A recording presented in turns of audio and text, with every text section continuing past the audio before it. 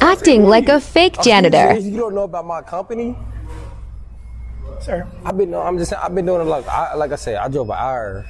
And I understand that, and I respect that. That's why I said, let me find Ebony and see what she'd like for you to do. Because I'm not paying you. Ebony is, evidently. No, you don't even need to be in here at this point. Have you sent the invoice? Huh? He sent the invoice over to them. No, did he send the invoice? No, he sent it all. Your company. Sir. Let me get your name. Hold on. Nah, I ain't got time. I drove an hour and 2 minutes. Sir, to me, I don't care if you drove 6 hours. You're not going to come in here and tell me that you need to clean up and I got to give you $2,000. You crazy as hell. Greg? Yes. Okay. You sent me here, Cole. Sir. I didn't send you no damn where. And don't keep telling me I sent you somewhere. I didn't make no phone call to T-Mac. I didn't make no phone call to your company. I didn't make no phone call to no one. So who Greg? Now, You Greg? Greg. Okay, Greg Right? Cole. And the only other person would have called you would have been him.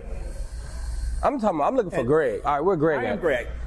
Anybody know where Greg is? Sir, I just told you I'm Greg. Oh, right. I'm Greg. Enlighten me. I've been doing janitor for 7 years. I never ran into nothing like this. So I apologize. That's all I can say. So you apologize I didn't for scamming I didn't me. call. So you're a scammer. Sir, I never call you. How many times can I tell you this? Tell me 3 more times. I'm not going to sit here and have this conversation. We're with you. standing, first off. What's the name of your company? Oh my God. Go pull this company up. Are you serious? Knuckles up? Knuckles up is the name of your Oh my God. Who ever heard of Knuckle Up? What's the name of your company? Knuckles Up. That's what we do. I've been doing cleaning for years. Knuckles up why? Because y'all Sir, have your hands and knees. we hire cleaners all the time. I have never experienced anyone coming here trying to dictate to us to come here and clean up, and then you're going to tell us, well, you're $1,000 and another $1,000 if you do when you finish. And we're doing all this work. I ain't got nothing to do with dicks, first of all. That's not me. First of all, let's get that clear. Sir, you said you're a janitor, right? Yes. Oh, you're a cleanup person.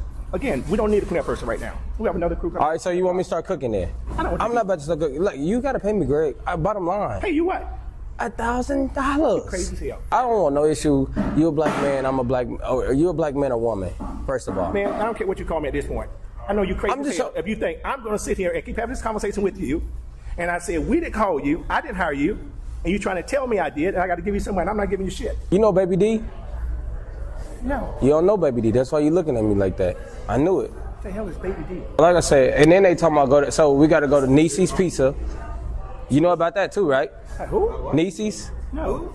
You mean Nancy's? Nasty, Niecy, whatever it is, it's all ghetto. Do better than Nancy's.